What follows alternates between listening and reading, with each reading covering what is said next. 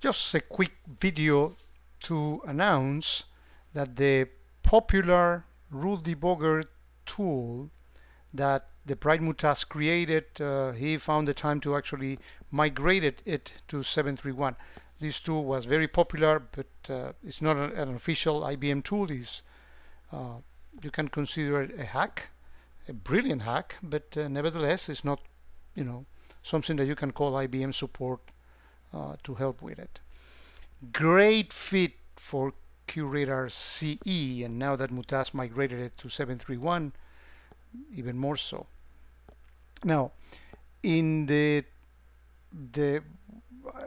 video, I actually left the same video, changed the title to 731, but I think the video explains very well how the tool works and the benefit of it and how you actually run it.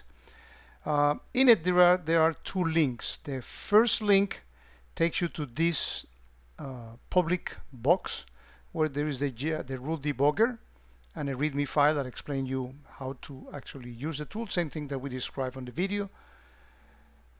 And also in it there is a link to a PDF that I keep with all the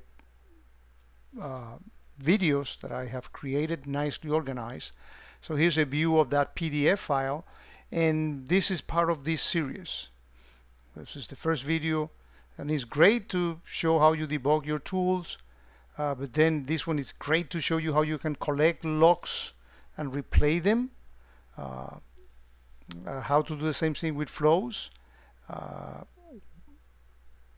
some debugging tips, how you export and import rule from one system to another. I think that this can be very useful, especially for people that are trying QRadar CE and want to use it to debug their rules and make sure that the rules are actually working nice. I think that this is a great combination. So enjoy it.